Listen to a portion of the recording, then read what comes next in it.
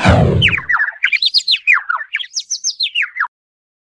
friends, I'm Malafa from Easy Approach, and it's the 11th video of Flutter video series, and it's so far the most important video because it is a video in which I have merged every concept that we have learned so far, and we are going to make a practical layout.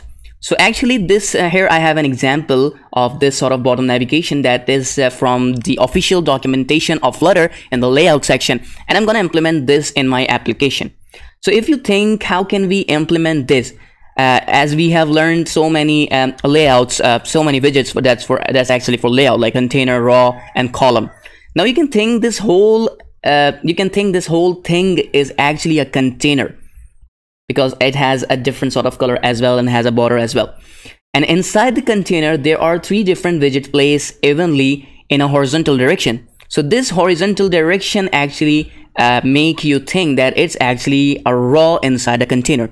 So we have basically a container, inside it we have raw, and in the raw there are three child, and each of its child is actually a column widget because it contains two different widgets in vertical direction, as you can see.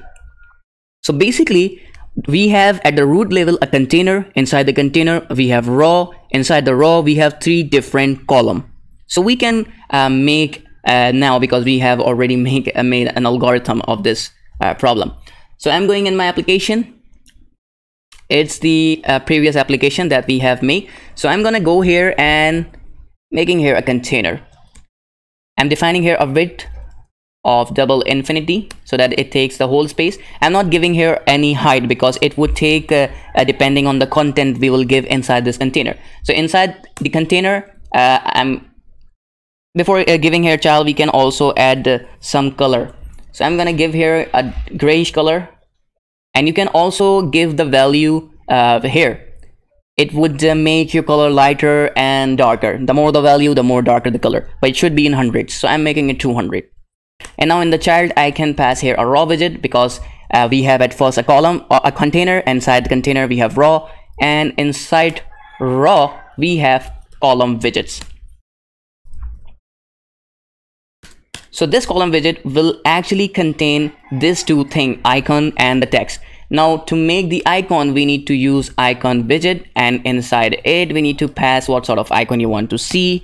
Now I want to see here the call icon, and I can change the color of it as well. So I can choose here a blue color, and I can also give the size of this icon. So I want it to be a bit bigger than its default value. So here I have an icon, and I need to define here a text as well. So give here a text call, and I'm also changing the color of this as well. You can give here color property and change the color. I am also making it a bit bolder, so you can choose here property font weight, and to make it bold you can choose font weight dot bold. Now if I refresh it, you can see the container, and inside the container there is a column widget. There's one more thing, I need to have a bit space between these two widgets, so we can achieve it by using an empty container of height like 4 pixels. So we can make here a container, and we can give height let's say 4 pixels. And what it will do, it will make an empty container of 4 pixels. So you can see here the space between these two. You can see a bit of space. So that's actually what I do to make a space between widgets. I use container of empty container actually. So this is how you can space your children. So now what you can do, as we have three different column widgets, so we can copy it and paste it a number of times we want.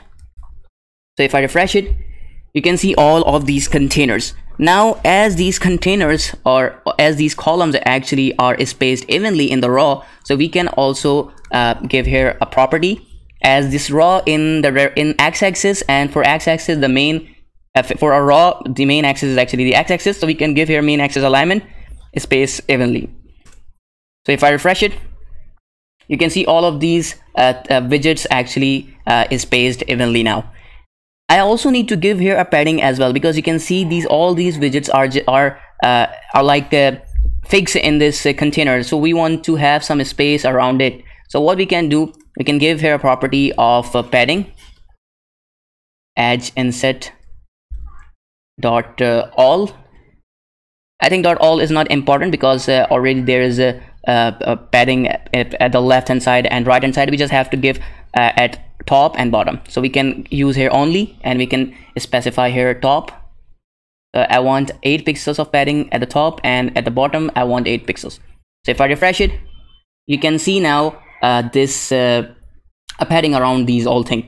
So this is how you can achieve this layout. It's not exactly the same because of the color and the sizes, but this is to give you idea, and you can play now with these all of these things, and you can make different sort of layout. So now you are good to make your first Flutter application, not functional but UI UX you can do. So this is how you can make this app design. So in the next video we'll learn some new topic, do some assignments and make new things that we have learned so far, and become a champ. Thank you for watching.